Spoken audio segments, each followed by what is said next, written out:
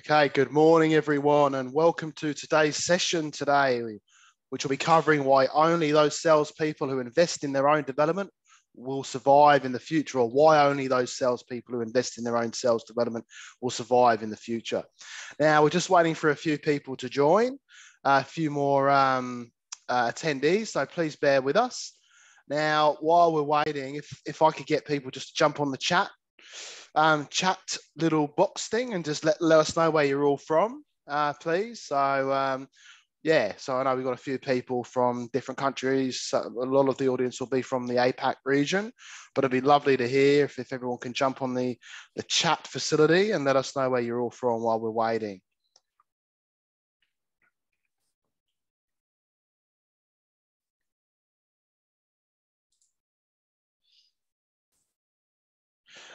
All right, great. Brisbane, John Lockton, great to have you here, mate. Sean Walsh, fantastic. Melbourne, okay, so I'm reading that straight out. Melbourne, lots of people from Melbourne and Sydney. Okay, good. As I mentioned, most of our audience will be from these parts of the world, even though there are some people that are on over in the UK, which is really good. Late for you guys, but we appreciate you joining. All right, we'll give it probably another 30 seconds. I'll wait for you guys to join. I got Ron Reid from Sydney. Welcome.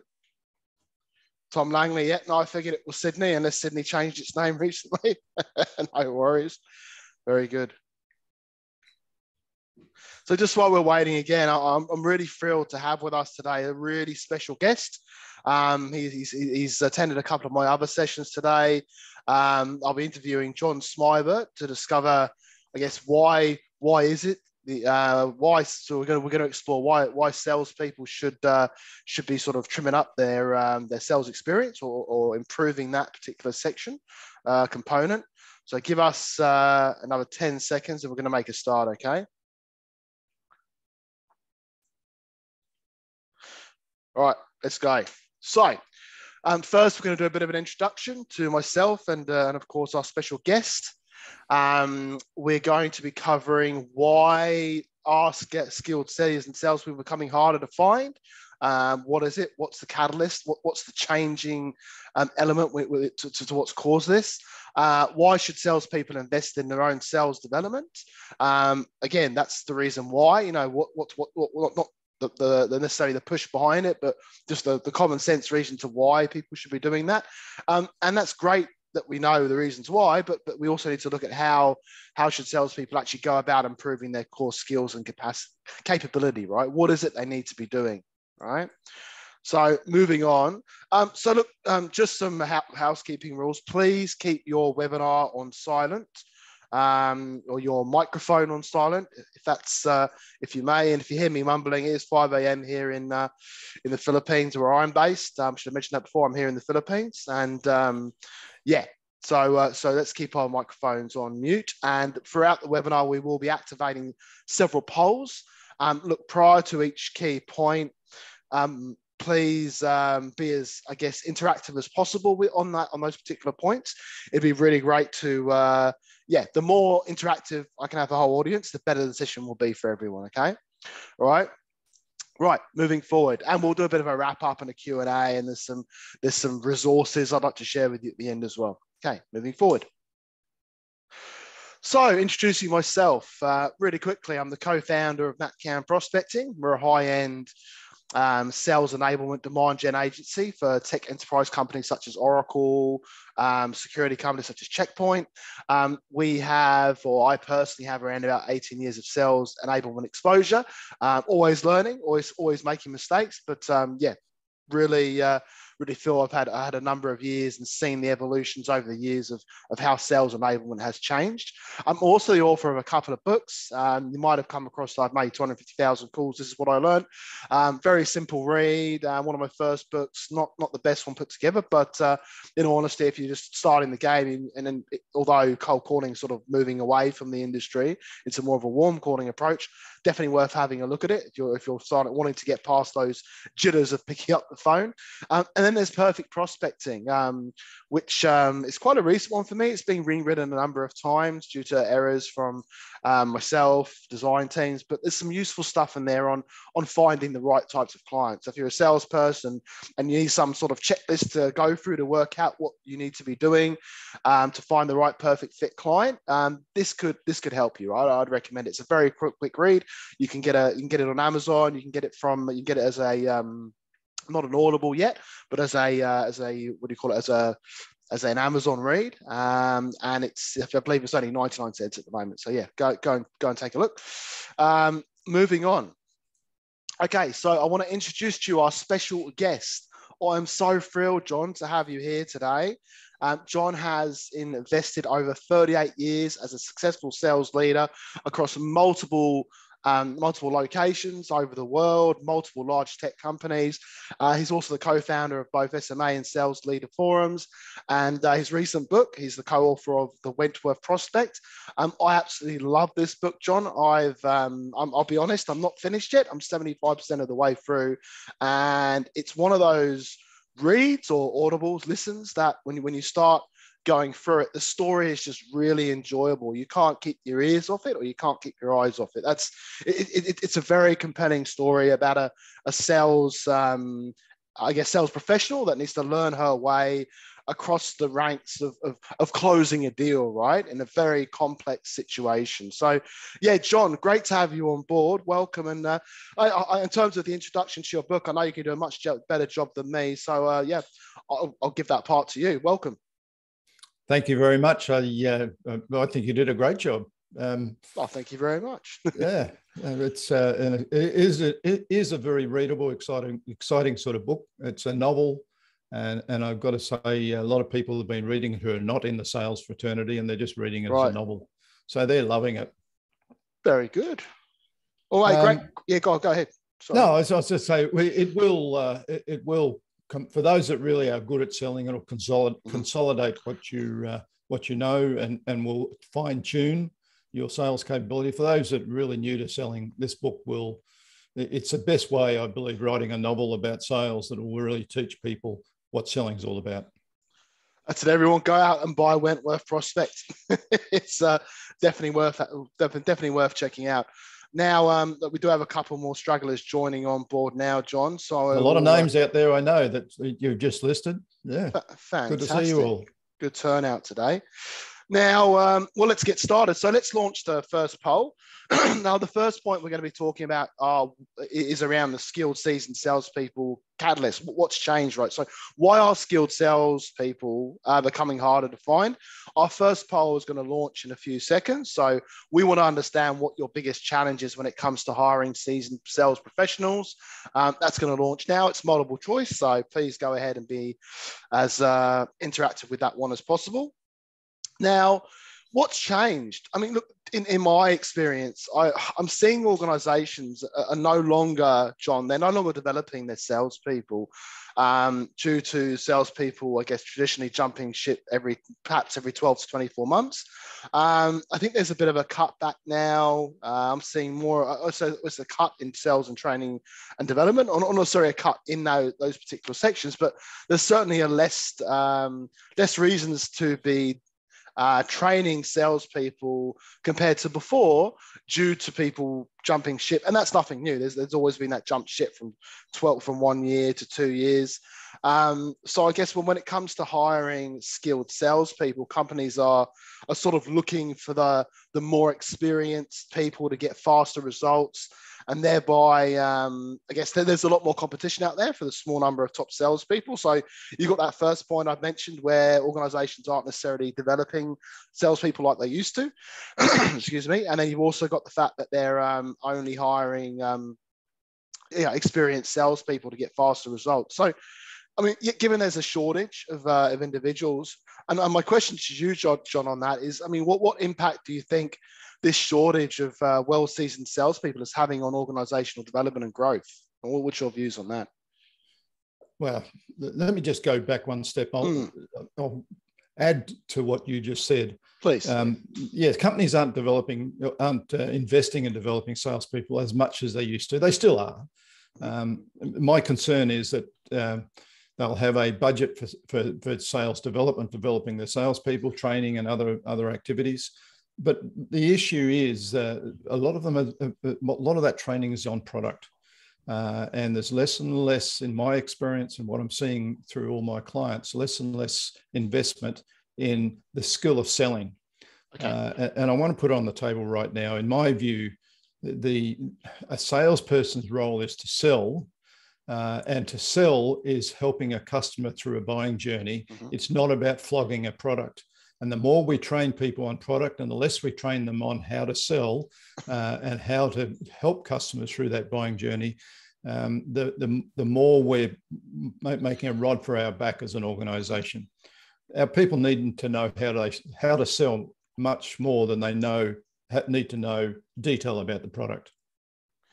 That said, yeah, go on. That said, the reason why, in my mind, that there's less and less investment in developing salespeople is that the world's moving so fast. There's less loyalty by both companies and employees, mm-hmm. And companies can't afford to invest too heavily in people that are just going to keep moving around. And that's not the fault of the people. It's not the fault of the company. It's just the way of the world now. So we need to get our minds around what all this means. And the issue I've got is we're all competing for the best salespeople out there. Now, we all know the Pareto's Law, 80-20. There's 20% of the salespeople that generate 80% of the sales out there. So everybody's competing for that 20%. And it's a dog's breakfast out there trying to hire people. So we do need to develop people.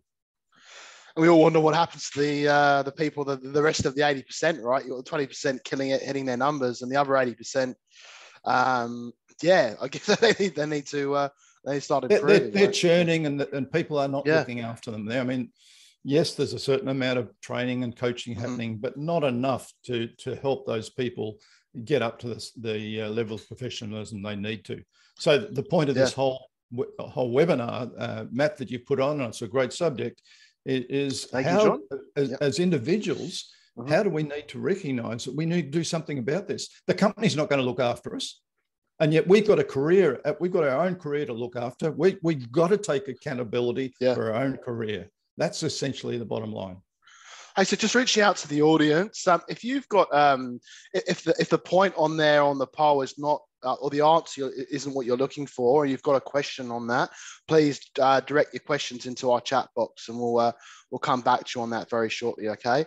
But yeah, John, I agree. And if we don't, and if salespeople aren't investing in themselves and salespeople aren't being invested in their own development, I guess what we need to understand is, let's switch it around a little bit. Why aren't salespeople investing in their own development?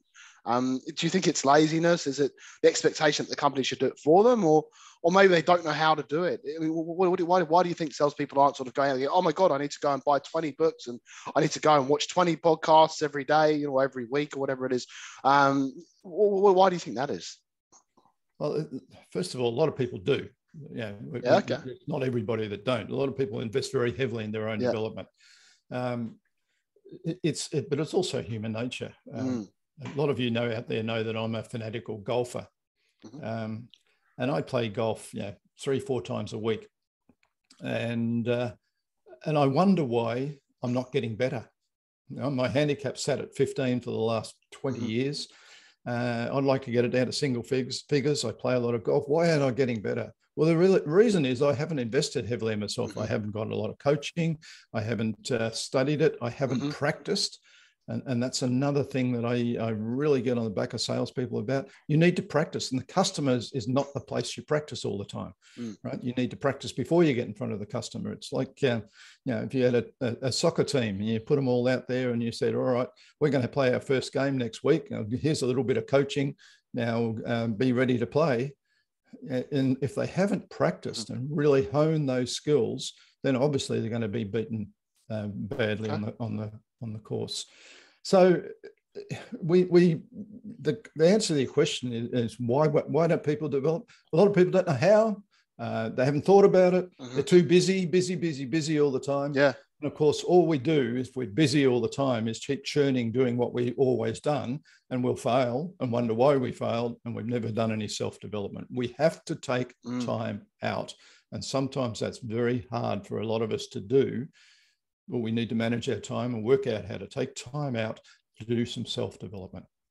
So, John, we got a question, or already rather a response from the poll from Ron Reed. So he finds companies are investing in sales methodologies and ignore selling skills without the base selling skills. The method doesn't seem to deliver good outcomes. That's interesting. That's really I think that's essentially what I was saying before. Pretty much, a lot of companies are unfortunately investing in my mind, the wrong thing for salespeople. If you're putting people through days of training, of product training every year, and not putting the equivalent amount or more into sales training, how to sell, then your effective basic skills, and then the more advanced skills, then you're not helping your people and you're not helping yourself. I mean, I personally, John, I train my individual BDRs, my BDRs individually. I just feel that the value add is so important, even if it's only a few hours a week. But my challenge has always been around, if I give them any homework, it's kind of never done. It's more of I'm always given the emphasis of, hey, Matt, isn't that your job? After work, we have, activities, we have family, and I'm like, I get it, and I'll train you, but you've got to learn as well, right? Don't think about this job, think about your next job, because in a year or 2 years, I don't want you to leave, but you probably may want to go and jump ship and find something that's above your ceiling that I can provide you, and the only way you're going to do that is to develop your own skills.